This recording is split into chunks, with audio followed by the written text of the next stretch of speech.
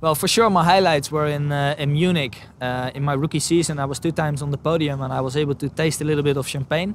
That was for sure a very nice feeling, and good to be second for Mercedes there behind Bruno. Then in Valencia, of course, my highlight on the track, where it was not a show event but where it was going about the points. I was 5th on the track and 2nd in qualifying. I showed some good results and I was even the first Mercedes on track, so that made me really proud to show that potential. And yeah, that were my highlights for this season.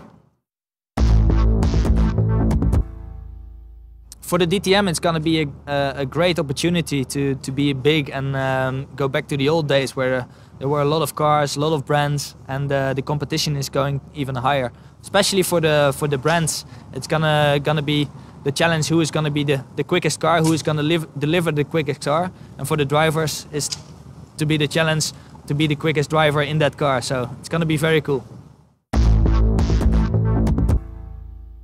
I want to thank all the fans in 2011 who supported me, even in Spain, in Holland, in Germany, everywhere they were there, if it was raining or not.